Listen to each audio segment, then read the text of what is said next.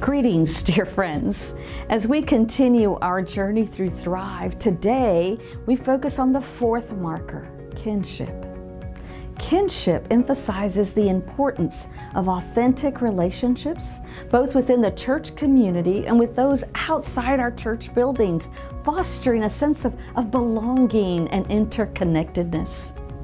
Kinship is about recognizing that we are all part of God's family. It's asking the question, who has not found a home in the family of God?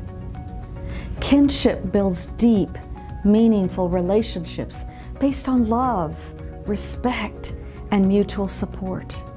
In a world that often feels disconnected, kinship reminds us that we're not alone. We are part of a larger community. Authentic relationships require us to be vulnerable and open and compassionate. They invite us to listen, to understand, and to support one another. As we build these relationships, we create a sense of belonging where everyone feels valued and included.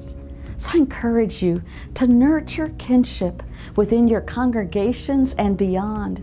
Reach out to those who may feel isolated or marginalized. Celebrate the diversity within your community and embrace the unique gifts each person brings. I thank you for your commitment to fostering kinship. May God's love bind us together in unity and peace. Blessings to you all. And don't forget to visit our website at txcumc.org/thrive for resources that will be helpful as you plan and lead your congregation.